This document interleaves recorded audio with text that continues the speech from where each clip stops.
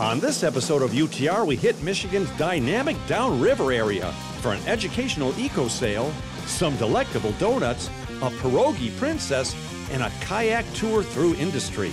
We'll even leave Michigan just to come right back in and eat again. Don't tell anyone. Get ready to explore the cool people, places, and things that make Downriver a great destination.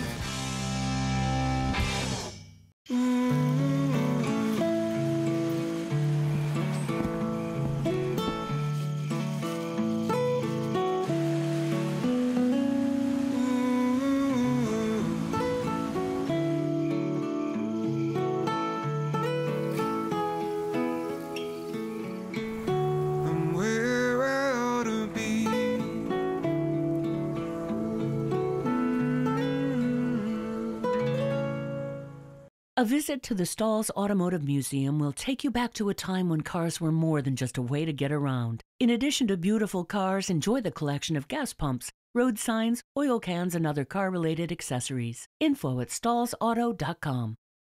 There's something special about the pride, the skill, and the passion it takes to build something great. The Construction Association of Michigan, CAM, understands that passion and has been providing contractors with the resources they need since 1885. I've been around the world, but there's one place I keep coming back to. And the more I explore, the more I realize it's the place to be. I'm Tom Dalton, and this is Under the Radar, Michigan.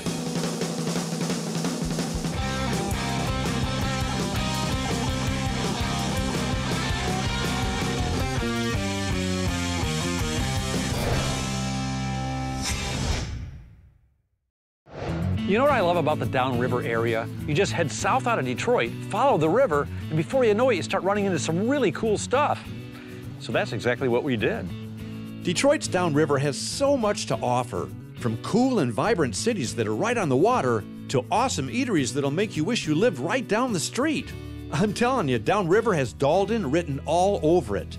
Not to mention the fact that the marine history here would float even the biggest of boats. So get ready to ride the current south, because Downriver is our next destination. Now, just in case you weren't paying attention, we're headed to the area that's downriver from Detroit, hence the name. It's a pretty simple concept, actually. Now, what do you get when you take two great organizations, add a pinch of caring and passion to people, and then a whole bunch of water? I'll tell you what, a recipe for a better environment. The Inland Seas Education Association has joined freshwater forces with the Detroit International Wildlife Refuge in Trenton to help inspire all of us to take better care of our most valuable resource, the Great Lakes. And they're doing it by taking entire families out on a 77-foot research schooner to help explore and learn more about this awesome aquatic ecosystem. Now, you might remember the Detroit International Wildlife Refuge from such TV shows as Under the Radar, Episode 322. That's when we first discovered this incredible place and how it's been set aside to protect the beautiful and abundant wildlife we have here. Well, now, along with the Inland Seas Education Association, they're setting sail for an up-close and fun encounter with the science that makes these lakes so, well, great. And to find out even more about what our awesome sail would entail, I sat down with Inland Sea's own Fred Sitkins. You know, Fred, since we got on board, I think I've heard the words, "oh my gosh," about 100 times already. These kids are never going to forget this experience. That's exactly what we're looking for, yep. Providing an unforgettable, inspirational experience. That's what we've always set out to do. Now, tell me about the boat. You guys built this just for this? Yeah, we built this boat specifically designed for the work that we do. There's a science lab on board. We do a lot of overnight trips with students, so we built it to accommodate students overnight. Yeah. We built it to be able to accommodate all of our science gear, deploy science gear appropriately, and be safe. Now tell me a little bit more about Inland Seas. You guys have been around for a while, right? 30 years we've been around, 125,000 students that we've brought across our decks doing this type of programming. We're a nonprofit organization out of Suttons Bay, Michigan, dedicated to protecting the Great Lakes through education. So our work is all about trying to develop the future stewards of our Great Lakes. Well, again, these kids, this will stick with them because it's such a unique experience. And speaking of what are the kids doing on the ship today? What are they looking for? They're looking at all portions of the Great Lakes ecosystem. So we sample the bottom so they can learn what lives in the benthic region. We sample the water column and they get to look at plankton, the base of the food chain. We collect fish and learn all about the fish population in our Great Lakes. And today we're doing a special trawl. We're doing a manta trawl where we're looking for microplastics in the Great Lakes.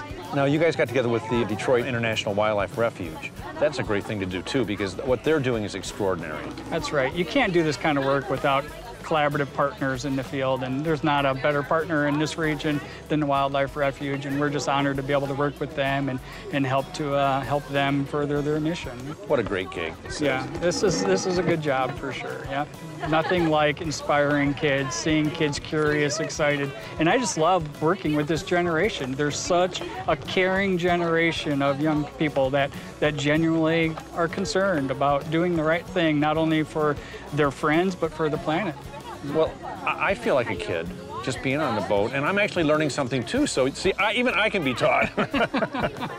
I don't think your viewers are going to be too surprised that you feel like a kid, though, Tom. Yeah, good point. From the families and the volunteers to the crew and even you, everyone's takeaway from this day was way cool, especially for the kids. They conducted scientific experiments, learned all about sailing, and as you can see, had an absolute blast. Hey, Jude, don't be afraid, but there's a bug right there. Is that your bug? Did you catch him? No. Oh, he's not part of the science project, or? No. So you wouldn't mind if I picked him up and put him on your arm? Look at that.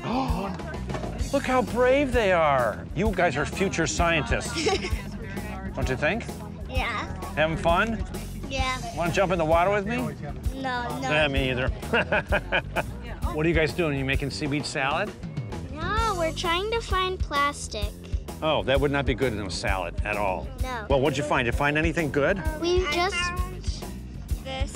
I found a tiny black piece of plastic. Good job. Good job. It's not good when you find plastic, but it's good to know it's there because we need to get rid of it, right? Right. Right? Yeah. Right? Right. Oh, you know that. What an awesome day on the water we all had. It was full of fun, learning, and lots of newfound friends who will hopefully help spread the word about this important work. With people and places like the Inland Seas Education Association and the Detroit International Wildlife Refuge enlightening all of us, our planet has a great chance to survive and thrive. And let's face it, we all need to do more to help keep the Great Lakes and our environment clean. And I plan on doing my part right now. Well, as soon as I'm done cleaning up the boat. I guess you're supposed to buy a ticket. Oh, look, a barnacle.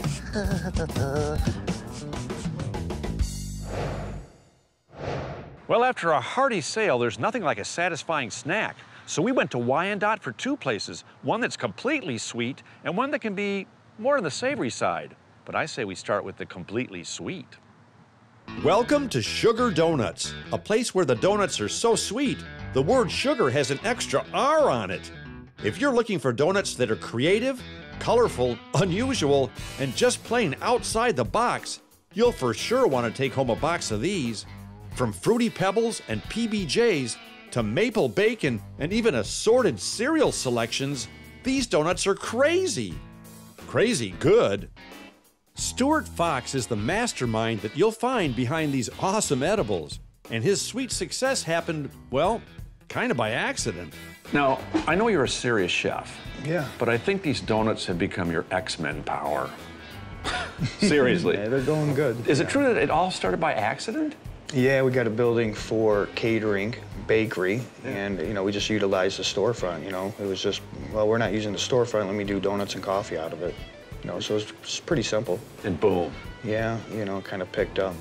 Well, I think it's because you do creative things with donuts that most people aren't expecting. Yeah.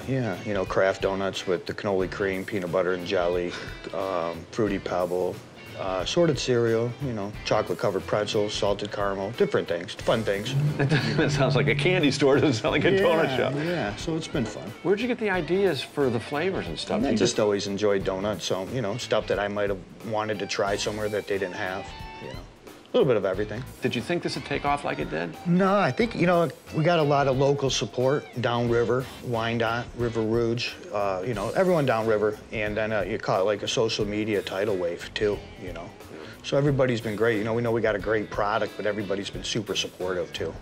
Did you grow up Downriver area? I did, Lincoln Park, yeah. What do you love about this whole area? It's community. You know, the whole Downriver area is a big group of cities that feels like one big city. You know, when we opened up this shop, we had a line out the door before we opened up. You know, people were outside wrapped in blankets, you know, waiting for us to open up. Like it's a Kiss concert or something. Yeah, it was like Black Friday. People were outside wrapped in blankets. So it just, you know, how much it took off, you know, the love for donuts, you know. Yeah, well, it must be weird because you're a serious chef and you worked hard at your craft and all of a sudden you go, you know, I think I'll make some donuts and boom, it just explodes. Right, right. That's pretty much how it happened. I actually read that you sold 1,200 donuts in one day. Yeah, Punchki day, you know. And then the day that we opened up here, maybe give or take a little bit, but yeah. It's a fun day, fun, crazy day. Worked through the whole night. That's a lot of sugar or... Yeah, right. We had to stretch it out, you know. So. Well, proof positive that these donuts are everything everyone says they are is the fact that the fellers and I witnessed family after family after family frequent this place. And we saw lots of smiles, too. And I think another secret reason these donuts are so good is because Stuart's mom even helps out. Thanks, Mom. So if you want to experience the next evolutionary step in these tasty treats, treat yourself to a few sugar donuts. It just might become your new happy place. Donuts.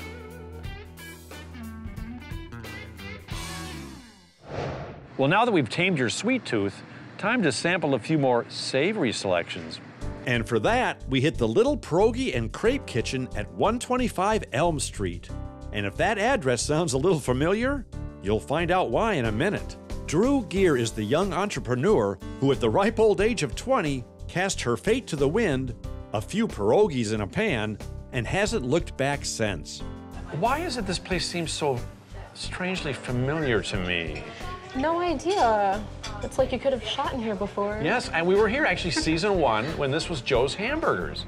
And Jeremy, who has now moved on to bigger and better things, well, just a larger place. There we go. But you worked here back then, right? I did, yeah. And you made pierogies out of his kitchen here. I did. At about 15 years old. Seriously? And you decided all of a sudden one day you want to start your own business, or did Jeremy kind of push you out the door? There was an extra little nudge there, yeah. He kind of boosted me a little bit to choose to go into this industry. At the time, I was going to our local Roosevelt High School, and I just didn't really enjoy school. I was never the school type. I was going to college for a semester of EMT school, and I would come back to work and tell Jeremy how much I hated it, and I wasn't happy with it. And he's like, well, why don't you start a restaurant? You've been working here since you were a kid. You know, give it a try. Since you were a kid, you were a kid. Right. And, you know, I was nervous, you know, well, it's not as easy as just starting a restaurant, right? And he's like, sure it is. So lo and behold, he would help me get the paperwork together and kind of start working on our menus and the logos and get everything set in stone. And then sure enough, after he left, we were ready to open up just a few months afterwards. Well, you started this business, you were, what, 20? Oh my gosh, when I was 20, I think I was still mowing lawns and delivering papers. That's amazing. Thank you. Well, what got you interested in pierogies to begin with?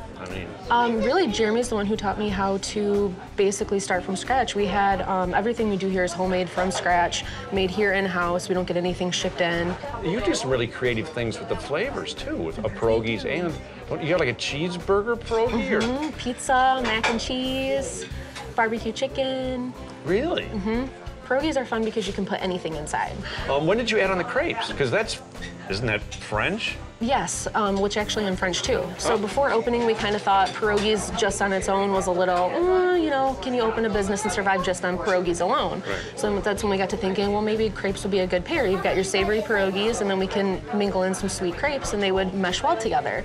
Well, sure enough, great takeoff. Now, how has the community sort of embraced you? The community is great. I truly don't believe if we weren't here in Downriver, we wouldn't have boomed into what we are today. Everybody downriver really wants to see you succeed rather than fighting to see who can get to the top. It's funny you should say that because we discovered that season 1 when we had Jeremy on the show, when this was a burger place, and there is a real, Downriver really has it's like a big family. Everybody's in it together. Everybody knows everybody. Yeah. Speaking of knowing, does Jeremy come over here for dessert ever? Yeah. He gets his famous grape jelly and powdered sugar. You should actually put one of his sliders in one of your pierogies. We should. That's a good idea. We'll have to collab with him after this is over. Well, it won't be hard. He's sitting right over there. Well, to prove that the art of proper pierogi preparing isn't for the general population, I stepped back into the kitchen to demonstrate just how Polish I'm not. Here goes nothing. So how do you make a pierogi? All right, start with the dough. Start with the dough. Spray Some water. Right. Add the filling. And the filling is? Potato cheddar. Potato cheddar. All righty. You're gonna actually make me do this. The flavor's potato cheddar, so I'm assuming it has potato and cheddar in it. Okay, good. Okay, now you fold it over. Fold it over. Okay. Secure it. Secure it. Now we're gonna crimp it. All righty. Crimping. And now we fork it. Fork it. Yours is beautiful, and this proves that I am not at all Polish. It's good. Well, for an Irish Italian. I don't know what was more satisfying, the pierogies and crepes we aggressively consumed, or watching a young, creative, and motivated person like Drew make her mark right here in Michigan. If you want to support local and at the same time get a belly full of yum, head to the Little Pierogi and Crepe Kitchen in Wyandotte. Oh, and while you're supporting local, you may as well head over to Joe's Hamburgers and get a slider or two. Jeremy won't mind at all. Well, since we've been talking about food for the last few minutes, I think it's about time we work up another appetite. And for that, we've got something pretty cool and pretty unusual. Now imagine kayaking on a beautiful summer day with some of your new best friends. Now imagine doing it around one of the biggest industrial complexes in the world. This is the Industrial Rouge Tour, put on by Riverside Kayak Connections. They do it only once a year, and it's absolutely fascinating. What's it like to be dwarfed by industry as you paddle past the Ford Rouge complex? Well, thanks to our guide and fearless leader, Tiffany Vandehey, we're all about to find out. Would you classify yourself as an avid kayaker? Or just a regular kayaker? No, I'm pretty avid kayaker. Okay. How long has Riverside been doing this tour? Probably 11 or 12 years. That The long? Rouge paddle. And you just do it one day a year? We do it once a year. Probably why there's so many people here. You should do it more often. Now, what can we expect on the tour? You're going to see a lot of industry, possibly a freighter. I heard that there's one might be going through today. Oh, awesome. And it is a fairly calm paddle until we get out to the Detroit River. So I was going to ask you what skill level you need, because my skill level is very low on many things. So it's an easy paddle. this one's an easy paddle. I mean, we'll be on the Detroit River for 5 to 10 minutes, and if there's a wind, that can be a little bit more challenging, but by that point, you've been in the boat for 2 hours, so it won't be so bad. So. What would you tell somebody who might not be interested in doing this tour, why it's so fascinating? The Rouge River was, the course of the river was changed by Henry Ford, so he could get things up to his manufacturing plant. So you're seeing like where the car industry started, or in the very early stages, and how things have changed. You paddle under I-75. That's kind of a really cool experience. You're starting to see how wildlife is coming back in those areas. So there's definitely, you'll probably see some birds along the way, herons. You'll see people fishing. I mean, just a lot of different, not just the industry, but also some nature and just how people are living along the river. Now, you guys do a whole variety of tours, right, at Riverside? Correct. We do everything. We focus on, well, most of the Detroit River, but because the Rouge goes into the Detroit River, but we do tours from Lake St. Clair all the way down to Lake Erie, Detroit Historical Canal tours around Belle Isle. We paddle from Detroit to Wyandotte. Wow. We do the lower river, Grosse Ile, Wyandotte, Trenton. Is there a lot of recreational kayaking on the river here?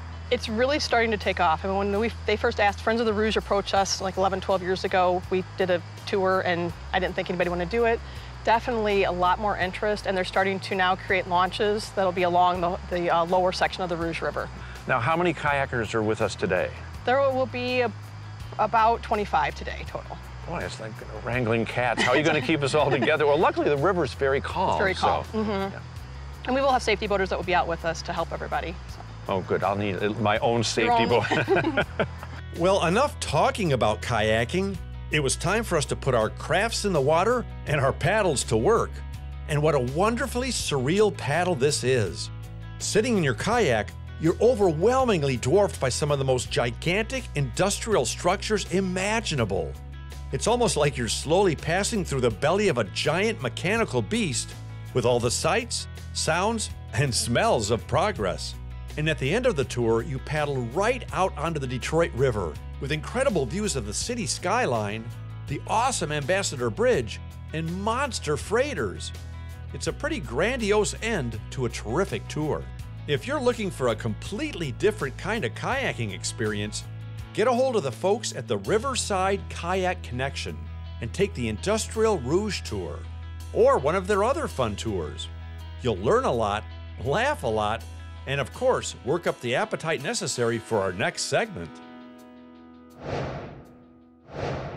Now, this next segment gets a little weird and kind of confusing, so stick with me because I think I almost got it. There's this restaurant in Michigan, and the only way to drive to it is to drive into Ohio and then back into Michigan again. I still don't get it. Do you guys get it? Well, believe it or not, such a restaurant exists because Weber's Waterfront Restaurant sits on a peninsula that sticks out into Lake Erie. And the only way to drive onto that peninsula is to drive down into Ohio and then back up the peninsula where it crosses back into Michigan territory. I know it's kind of weird, but this is UTR, and food's involved. So with GPS in hand and appetites engaged, we drove south across the Ohio border and then back up the Lost Peninsula to Weber's Waterfront. And to find out more about this strange but true food phenomenon, I sat down with proud proprietors Todd and Stacy Merriman. Now, is it true this whole thing started in 1933 with Sunday beer sales? Yes. Right. Seriously? Yep. Couldn't sell beer in Ohio, and the Webbers that owned the properties said, "Hey, let's build a little carry-out and sell beer." So they just went right about the line? Everybody came here to get beer. They would take their beer and they would sit out in the parking lot and pop open their beers and just drink out in the parking lot. I read that the parking lot at that time was like paved with bottle caps. Yep. They actually had openers hanging from the trees that were out there. In the tree? Yep. Because you guys are literally 150 feet from the state line? Yes. On this peninsula? Yes. And speaking of this peninsula, I can't think of a more beautiful place to sit and have dinner. Oh my gosh. It's beautiful out here. Yeah. I mean, and the fact that you can boat here or drive here. Well, now that's the only way you can get here without leaving Michigan is to boat here. It's to boat here, right. Otherwise, you have to go through Ohio to get to us. All right, we did that. Yeah. I felt guilty, but we toughed it out. But it's really neat that people can actually dock right here. Right. Come up and have dinner. Yep. Then head home. And then head home, and this is a huge boating community out here, so most people that are out here in Point Place have some sort of boat or kayak or whatever, so marinas everywhere.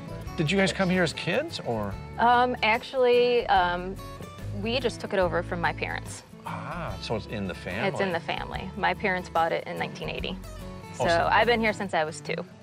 Oh, so you grew up here? I grew up here, yes. Oh my gosh. Do you guys live on the peninsula? We do not live in the peninsula. Do you live on a boat? No. We wish. We wish, but no, not a whole lot of time for boating when we're here. But we live just out across the border in this Point Place area that's connected, so I grew up out here my entire life. Well, it must be neat carrying on a tradition that's been going on since, you know, the century before the century. I mean, that's a long time ago. It's been a long time. This is the 87th year. Now, what do you guys hang your aprons on? Is it mainly seafood here, or? It's mostly seafood. A lot of Lake Erie, walleye, perch, yellow lake perch. That's our main items. So, last question. Michigan or Ohio State? Oh, you're not going to like that answer. Our daughter goes Our daughter's at Ohio State right now. We're Buckeyes. Oh, that's okay. You're in Michigan. We still love you. Yes. Well, before the fellers and I venture back through Buckeye country, we thought it wise to partake in all we talked about. So we kicked back, made some new friends, and enjoyed a first-class meal. What an awesome and peaceful place to relax and refuel. And all the folks at Weber's Waterfront were wonderful. It was totally worth the whole confusing trip. Just remember though, unless you've got a boat, you'll have to leave Michigan to get to this place. But don't worry, the people in Ohio are really nice. They even speak English. Bonus. So don't forget to float downriver occasionally, because you'll find some of the coolest people, places, and things Michigan has to offer. Or my name isn't Tom Dalton. Did I pronounce that right? Is it Dalden? Okay. We all have one, that perfect spot, a special place we go to smooth out the ripples of the day. Our perfect spot is calling. Our perfect spot is Pure Michigan. Your trip begins at michigan.org. A visit to the Stalls Automotive Museum will take you back to a time when cars were more than just a way to get around. In addition to beautiful cars, enjoy the collection of gas pumps, road signs, oil cans, and other car-related accessories. Info at stallsauto.com. There's something special about the pride, the skill, and the passion it takes to build something great. The Construction Association of Michigan, CAM, understands that passion and has been providing contractors with the resources they need since 1885.